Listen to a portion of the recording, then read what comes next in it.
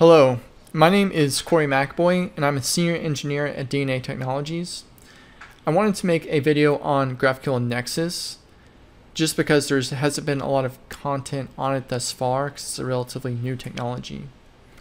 GraphQL Nexus is a next generation GraphQL framework that allows you to take a code-first approach towards GraphQL development.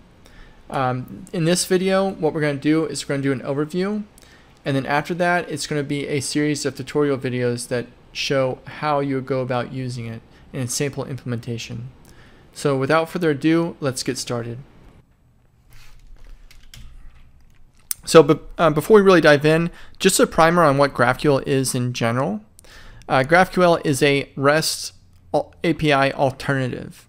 So traditionally with REST APIs, you deliver up several endpoints that your different clients will connect to read, create, update, or delete data.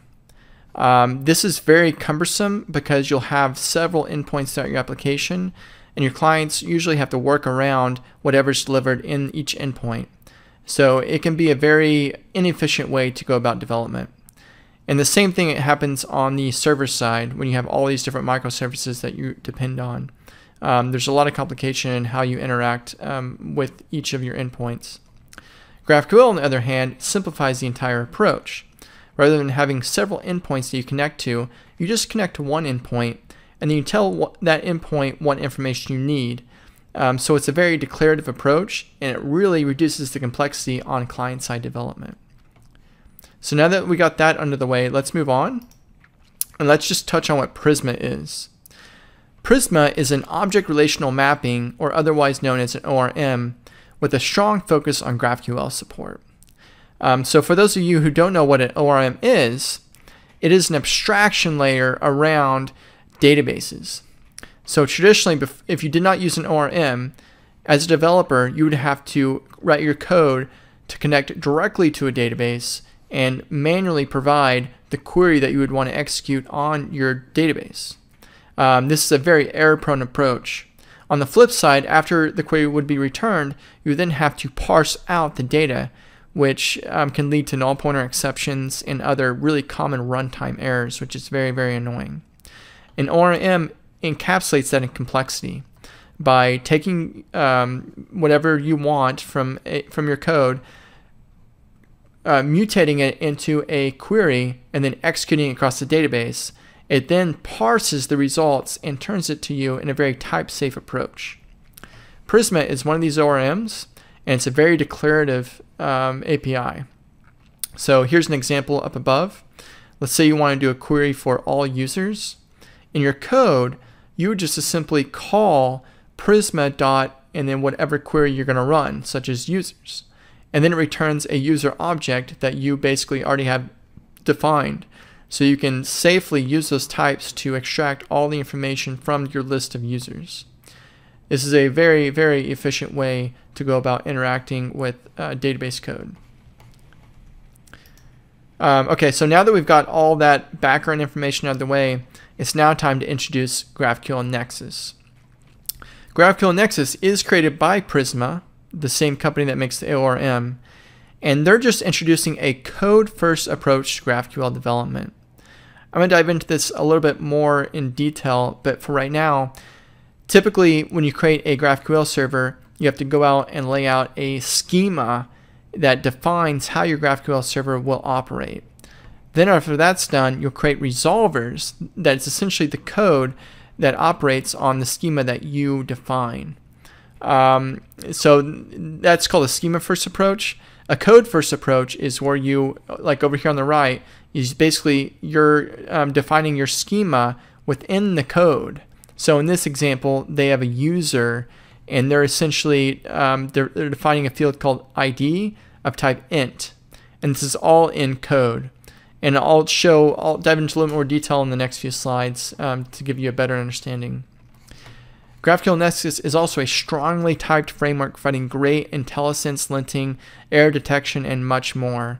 This is something that is not, I mean, there are some support for it in the current frameworks, but it's not really strong enough to where it needs to be, and GraphQL Nexus really solves this problem. Okay, so now we're going to dive a little bit deeper into the schema-first approach versus code-first approach. Most GraphQL frameworks today operate in a schema-first GraphQL approach. And this is essentially where there's two steps to creating your GraphQL server. The first one is you create a GraphQL schema. So you'll go out and you'll manually define all the queries that you want to have and mutations and types. And then after you do that, you would then create resolvers that essentially is the code underneath the schema.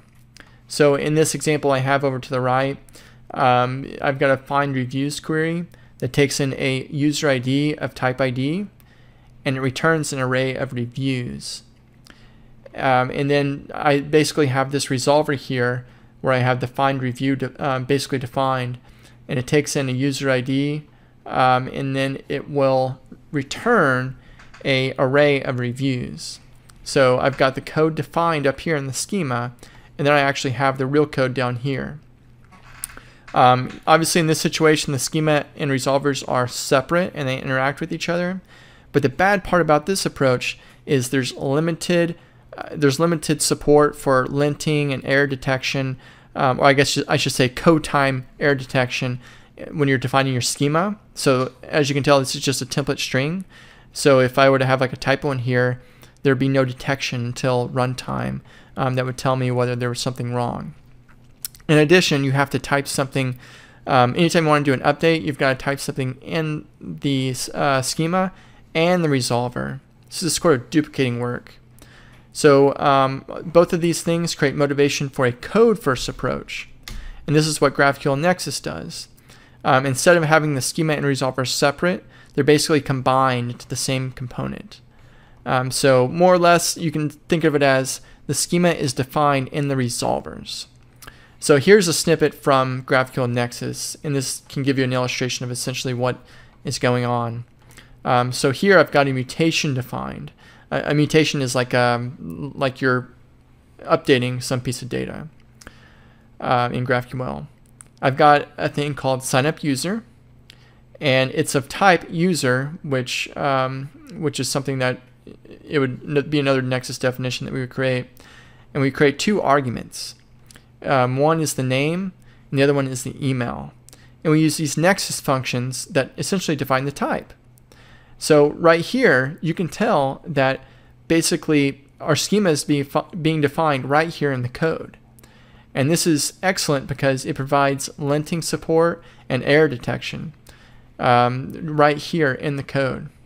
There's also some autocomplete features as well. So for instance, in this resolve function, and I will show you it in the tutorial, in the resolve function, I'm extracting out the args right here. If I were to just put my cursor right here, it would give me IntelliSense to tell me that name and email are available right here as arguments. So this is really, really great support from a code-first perspective. There's another plugin that is a huge value add in your GraphQL development lifecycle. It's called the Prisma-nexus plugin, and it goes past Nexus, and it does the auto generation of queries, mutations, and subscriptions and all CRUD data associated with your GraphQL model. It also provides pagination, filtering, and sorting support right out of the box, which both of these 2 points, this saves a lot of time.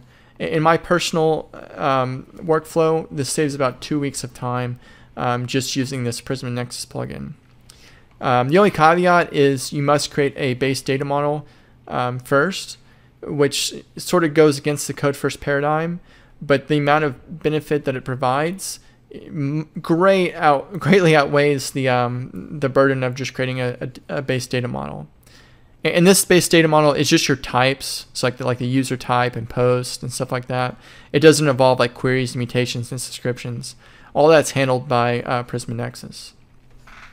The way this works is you simply define your Prisma data model, so like users and employees and stuff, and their types using standard SDL syntax. And then you run this Prisma or Nexus Prisma generate, and this will automatically create all your update, delete, and read statements, all your CRUD statements right out of the box. And then from there, you'll actually use GraphQL Nexus to make any sort of alterations from the standard CRUD functionality that was created. So if you have any like computed variables or anything that you want to admit from your GraphQL API or anything like one-off, you would just do that in Nexus at that point. And then at that point, your GraphQL server is created. So it's a really great way to go about doing GraphQL development, and it saves a lot of time and reduces a lot of errors. Okay, so now that we've got the presentation out of the way, it's now time to dive into a tutorial. So we're going to do a demo of this. Before we really dive into the demo, I just want to give a shout out to these blogs that Prisma did. They released a series of 3 blogs. I believe Nicholas Burke, he's a developer advocate for Prisma. He wrote these great articles on essentially a lot of the stuff that I covered, what the problems with Schema-first, and then how Nexus solves this problem. So if you have some time, I would highly recommend checking out these 3 articles. I'll put a link to it in the description. That's going to be all for this video. In the next video, we'll go ahead and dive into the tutorial, and we'll use GraphQL Nexus firsthand. See you then.